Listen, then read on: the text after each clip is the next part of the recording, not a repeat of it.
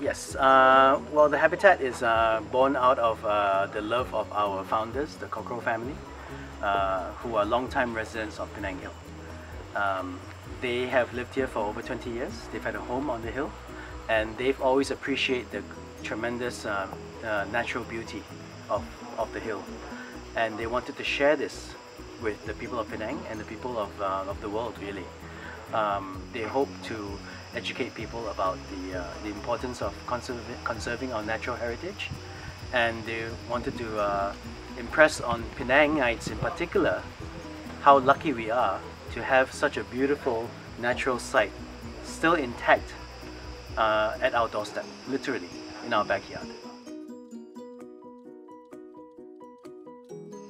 So our main attraction really is the rainforest, which is right behind us here, in the valley behind us, on Bukit Kerajaan, what is called the Government Hill Forest Virgin Jungle Reserve.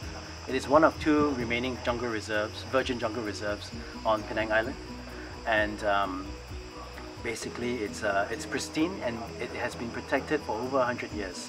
When you walk along the trail, you see signs from Forestry Department that demarcate the gazettement of this forest reserve on the 6th of January 1911.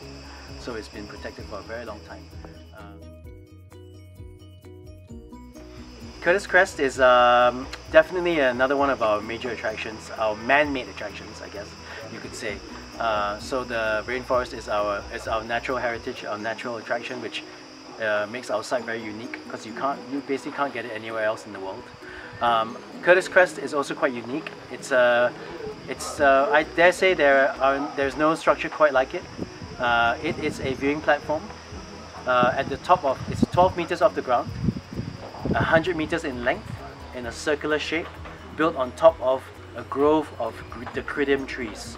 The Cridums are a species of conifer, which were planted at the site at Curtis Crest, we believe, by the first superintendent of the Penang Botanic Gardens, Mr. Charles Curtis. That's why we call it Curtis Crest. It's named after him.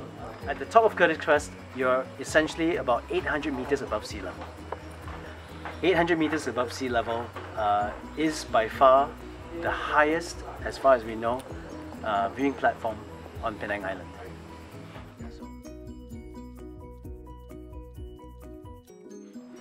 So we are definitely a big supporter of the concept of Team Penang and of promoting Penang as a unique business events venue.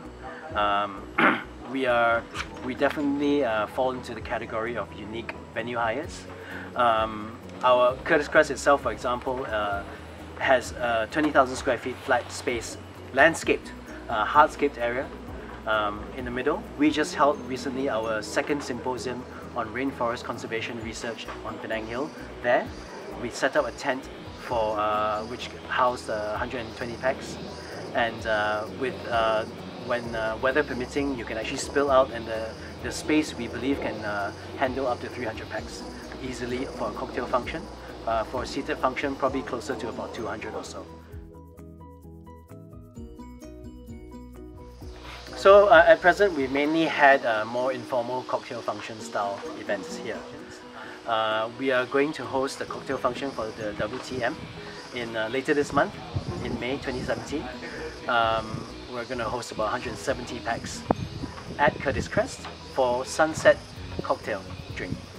At present, we are still working on our event space, which will be located at our visitor center, and that will be a tent covered space which can seat 150 packs. We can stretch it to about 200 packs, being a little bit more creative.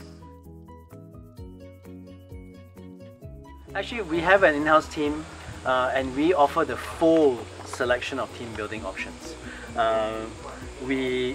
Everything from what our own team can handle to outsourcing to all levels, and we can basically tailor-make team building events to your budget, to anybody's budget.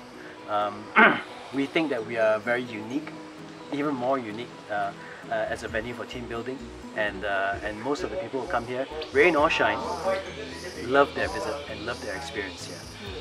You know, we had an Intel group, 110 packs, a couple of weeks ago, and it rained like dogs and cats on them. But you know, they were all in ponchos, they were all ready, and they loved it. You are in a rainforest at the end of the day. Recent experience was this morning. I was standing at Curtis Crest, our treetop walk, and literally there was a Bermini kite about 10 meters away from me at my eye level. And you know, those are the kind of experiences which we have here, which quite frankly, they're never choreographed. They're always impromptu and natural. And I think that's one of the best unique selling points about the habitat. Every experience that you have here, every visit will be slightly different. And we oftentimes have people asking us, oh, do you cage the animals and the insects and the flora and the fauna? Do you cage them for people to touch and experience? And we unequivocally always answer no. We never cage animals.